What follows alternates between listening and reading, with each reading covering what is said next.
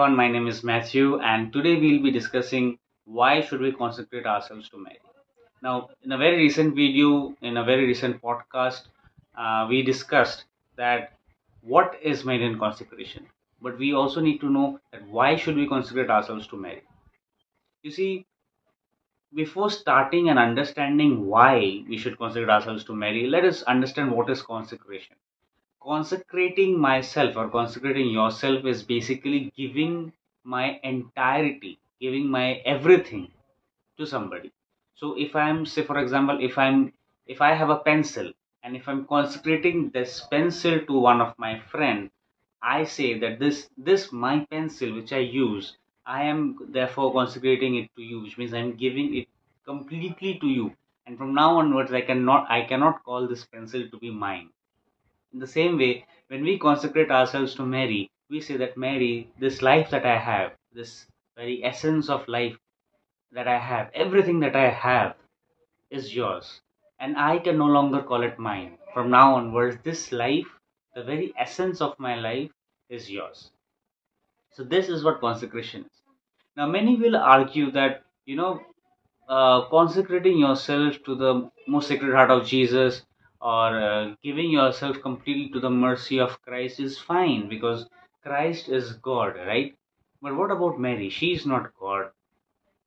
Why should we consecrate ourselves to Mary? Don't you think that this is a bit too much of, respect that we give to her? Uh, Personally speaking, I don't think so. And there are two reasons for this. One, you know, the first reason is that God gave us 10 commandments, and one of the commandments says, honor your father and mother. Now, we do honor our father. In fact, we worship our father, who is our heavenly father. But what about our mother? Now, over here, also, some might come with the argument that your father is your mother because it is he who has created you, nurtured you, looked after you. But we must not forget what Jesus did on the cross. At the foot of the cross, John, who was the only disciple standing, to him, Jesus said, behold your mother. He did not say that this is my mother, look after her. He did not say my mother. He said, behold your mother.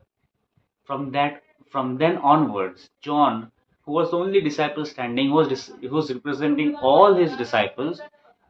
John got Mary to be his mother. And that is the reason why John, from then onwards, being that perfect disciple, John, from then onwards, took Mary into his house and took care of her. Now, John represents all the disciples. It would have been easier for us if we would have found all the 12 disciples at the foot of the cross.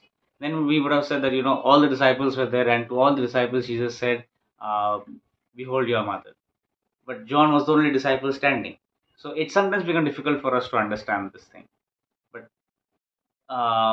we need to understand this that John and all the other disciples, to all the other disciples, Jesus gave his own mother to them and said, behold your mother.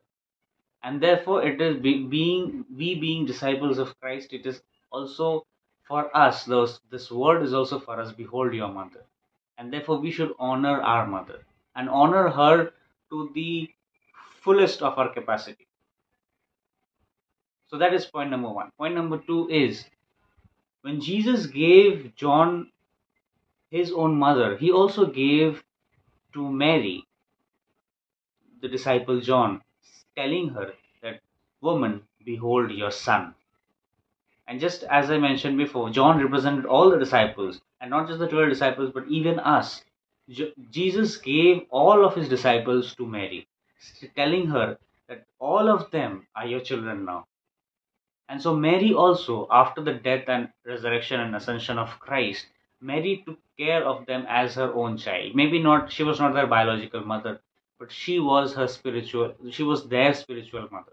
And even for us, she's our spiritual mother.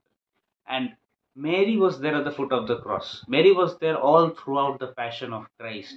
And she saw how much her son suffered for the cause, for the salvation of mankind.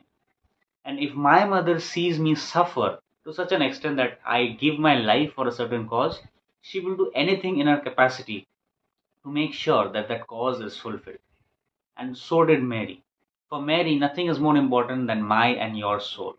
And Mary will do everything in her capacity to make sure that my and your soul are saved. And that is why Mary, for the last 2000 years, even now and even till the end of time, will work tirelessly to make sure all her sons and daughters return back to her son Christ, for whom he gave his life in such a miserable manner. Now, what happens when we consecrate ourselves to Mary? We give our life to Mary and we say that, Mary, this life is not mine but yours. Now, you decide what you're going to do with this. When Mary gets our life, when Mary gets the permission, gets her consent, she will work wonders in our life. And it is upon her if she wants to work only in my life so that my life is saved, my soul is saved, or use my soul, my life for the salvation of others. It depends on her. But what matters to me and you is that when we consecrate our lives to Mary, we know for sure that our heavenly mother, our blessed mother, will take care of our soul, and that our soul will not be lost, and that we won't be falling into the trap of the evil as frequently as we used to do before. And slowly but gradually, we will be completely redeemed from this trap of sin. So, this is the reason why we should consecrate ourselves to our Blessed Mother, because she is our mother. She loves us, she cares for us, and she will do everything in her capacity to make sure that we reach heaven.